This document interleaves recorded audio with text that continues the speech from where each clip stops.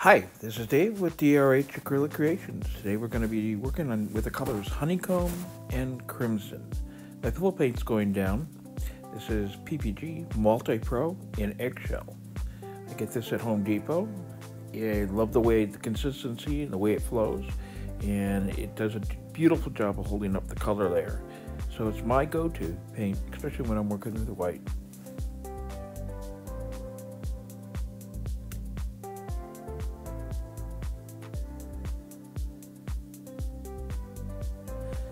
Our first color down is going to be Honeycomb. This is This Little Piggy pigment. Started out dry, add a little bit of Josonia varnish, and then my pouring medium to complete the process. I'm putting down a nice swath here, and basically it's going to be an undercoat layer for what's going to come later. So this is a healthy amount of this because I really want this color to stand up. This is going to be Alizarin Crimson hue, and this is a golden paint. This is a beautiful crimson, but because of its opacity, it blends really well with everything around it, so I really love this paint.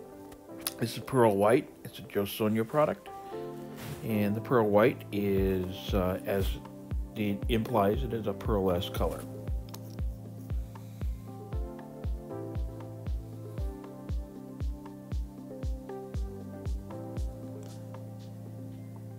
Next down is going to be Burnt Umber, and this is another Josonia product. Josonia products are, all of their paints, their acrylic paints are heavily pigmented, and they work beautifully for this.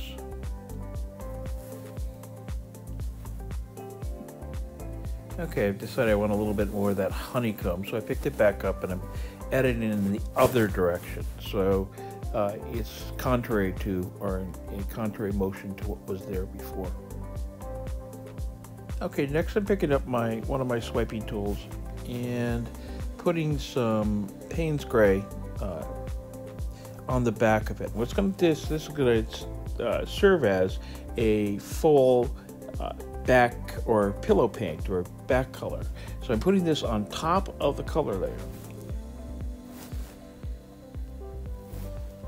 Give it a nice even coat across the top. I don't know about anyone else, but in kindergarten, we did this art project where we painted, or we colored with crayons a colorful background, and then we covered it up with black crayon and scraped it to reveal our design underneath. It was a great project. This is kind of the same thing, only done with paints.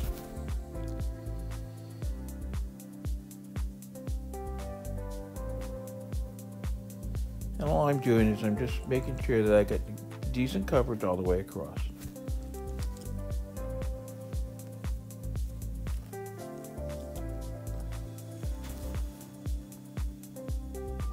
Okay, I'm going to pick up my cell activators next. This is Iridescent Gold by Amsterdam. I'm going to spread this a nice layer on the back of my swiping tool. I want it to be a thin layer to start with for this first one. And we actually have 3 cell activators today. Next one is going to be titanium white. These are mixed 3 parts of Australian Floetrol to 1 part paint, and that's what creates the cells. Just want to get enough on the back here that the white will show up, but not predominate. And last year's lamp black, and it's mixed exactly the same way. It's more of a consistency thing. Okay, nice even swipe here.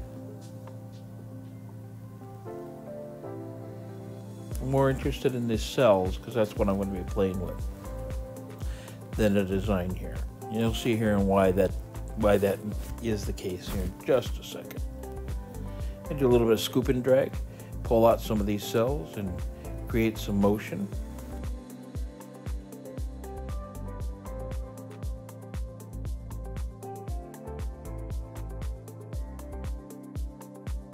And once that's done, I'm gonna pick up my hair dryer and gonna blow this out. Now, I'm blowing up an awful lot of pillow paint here, and it's not the look I was looking for when I went set out today. I wanted more of that Payne's gray and less of the pillow paint. I wanted the pillow paint to act as to give a 3D effect and some depth. But as you'll see here in a minute, once I'm finished with this, it may have felt like a failure where I was doing it, but I really do like the final result. I'll let you be the judge, though. Let's just say that I think it's a happy accident.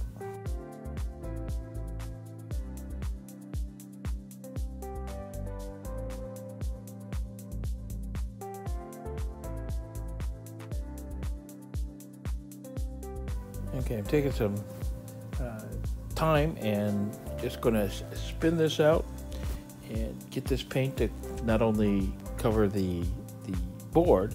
It's a 14-inch round, and in essence it's balsa wood. It's not very thick. It's about an eighth of an inch thick. I will tell you this will most likely warp on me, but it doesn't matter, because what I'm going to do with this piece is, like several of the pieces I've done in the past, I'll turn this into a clock, resin it up, get some numbers on it, put the mechanism on it, and it turns into a beautiful wall hanging for a clock. So that's the plan with this one.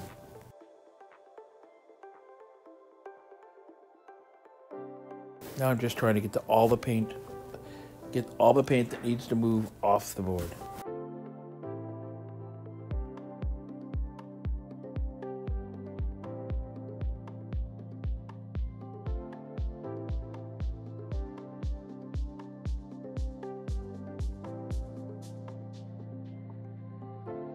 I'm just looking now, making sure that I caught all the board and any spots along the edges that may not have gotten paint.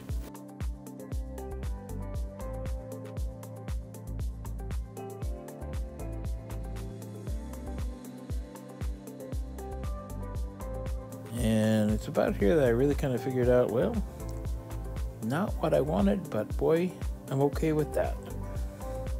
You'll see here in just a second.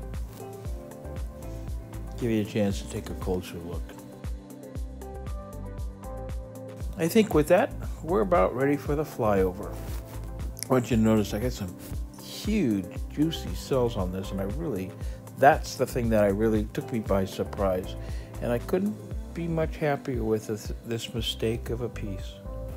If you found today's video useful, I'd invite you to leave me a like, subscribe if you haven't already done so, and ring the bell for notifications of future videos that I put out. It's my goal to put out 2 per week, and I'm hoping you're finding them both enjoyable and useful. Thanks for being here. Bye now.